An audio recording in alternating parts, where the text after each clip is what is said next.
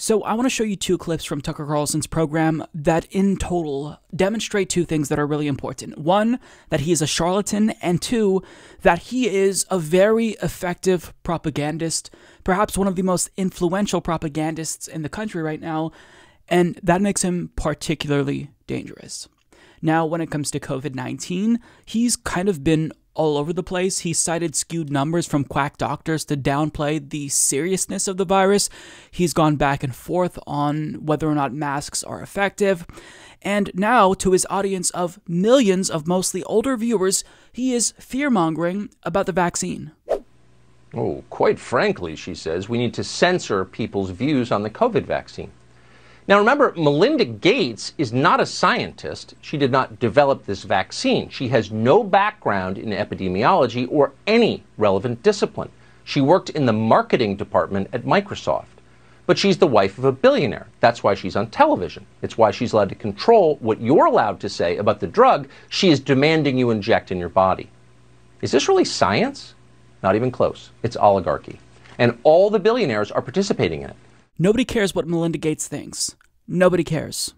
Now, overall, if you watch that, you might just think at face value, well, this is really more about big tech than the vaccine, because he's just saying, look, I'm making a free speech argument. Big tech should not censor misinformation and fear-mongering about the vaccine. That's the argument that he's making. But in the process of making this argument, he is priming his audience to believe that the vaccine might actually be harmful. Because think about the things that he's bringing up. It's very specific. So if the vaccine is being pushed by oligarchs, and since oligarchs are bad, well, perhaps we should be skeptical about the vaccine. Perhaps elites who are trying to stop us from questioning how safe the vaccine is may actually have some ulterior motive. Perhaps there's evidence that the vaccine isn't safe and they're just trying to stop us from discovering it. I mean, this is exactly how priming works. You get your viewers to think about something by not actually saying what you want them to think about. This way, they think that they're coming to that conclusion by themselves. So he's saying very particular things, very deliberate words that get you to think about the vaccine in a particular way. Because we all know in America that oligarchs are bad, but ultimately he's trying to sow doubt about the vaccine. And the way that you delegitimize a vaccine is to bring up people who are not trustworthy, such as billionaires and oligarchs. And if you tie them to it, then their lack of legitimacy hurts the legitimacy of whatever you're trying to delegitimize. I mean, it is an incredibly nefarious, albeit effective way to convey information, to convey a particular point in a really insidious way. Now, in this next clip that I'm going to show you, he also talks about COVID-19, but his tune here is entirely different. Now, he's not necessarily going to downplay COVID-19 seriousness. He's not going to bring up the vaccine, but what he is going to do is establish that COVID-19 is serious and the government is taking COVID-19 serious, although he then turns to a different issue entirely. So he's going to set up this segment by using COVID-19, and he's hoping that your beliefs on COVID-19 influence the way you think about this next subject, immigration. Last month, the CDC issued a press release that begins this way, quote, "The Centers for Disease Control and Prevention is expanding the requirement for a negative COVID-19 test to all air passengers entering the United States. Testing before and after travel is a critical layer to slow the introduction and spread of COVID-19. This strategy is consistent with the current phase of the pandemic and more efficiently protects the health of Americans." Got that? It's all about the health of Americans.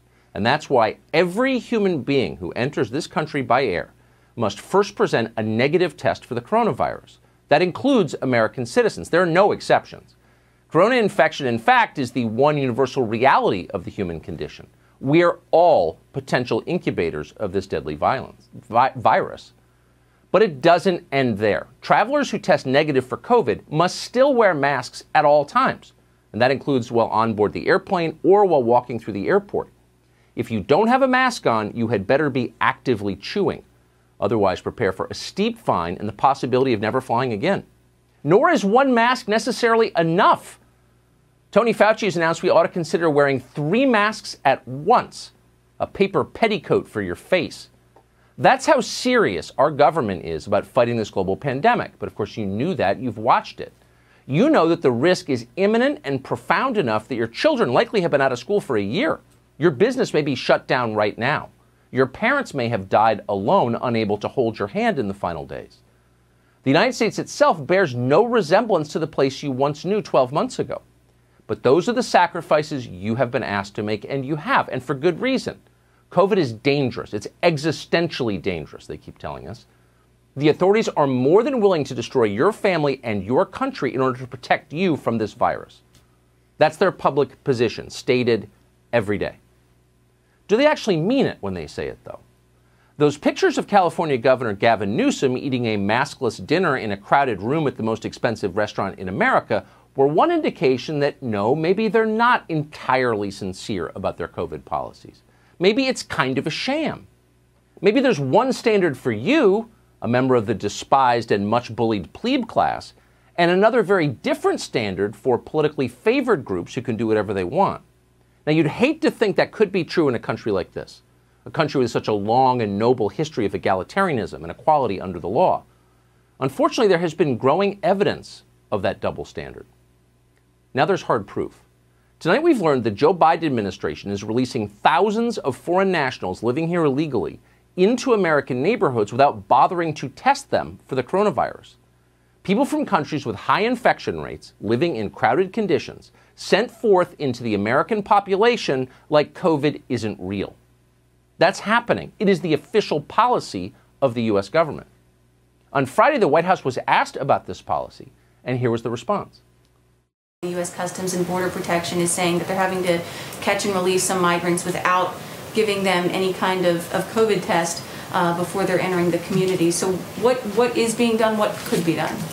Are you suggesting they're letting people in across the border without testing them, or just tell me a little bit more? They're being released. They're having to, because of the executive order that the president signed earlier this week. Which executive? Which one? Yeah, which one? COVID-infected illegal aliens released into the United States? Whatever. So there was all of that setup. You'd think it would be a segment about COVID-19, but no, all of a sudden, he switches like that, and we're talking about immigrants. It's a bait and switch. But it's important to understand why he had that really long and drawn-out setup. So first of all, he basically argues that the government purports to take COVID-19 seriously. However, the rules that they're imposing on the pleb class, they're not actually taking very serious themselves. And he cites the example of California's Governor Gavin Newsom dining indoors without a mask. Now, that obviously is irresponsible. Even though he's the governor, he should be fined. It's morally reprehensible what he's doing. I think you should lead by example. This is objectively a bad thing to do during the pandemic. But notice that he makes a jump. He implies that because this one governor did something, all public officials must be doing the same thing. He conflates him with they, plural. So we're not just talking about one governor.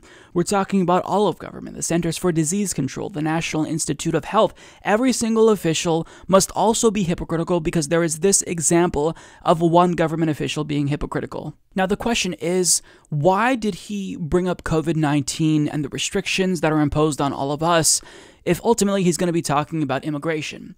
Well, he's trying to establish his credibility. He's trying to convey to the audience that he takes COVID-19 seriously, and he is very cognizant of the rules. They're very strict. So if the government is going to be strict when it comes to COVID-19, then it's weird that they seem to be violating their own principles on this issue of immigration. So he says, the Biden administration is releasing thousands of foreign nationals living here illegally into American neighborhoods without bothering to test them.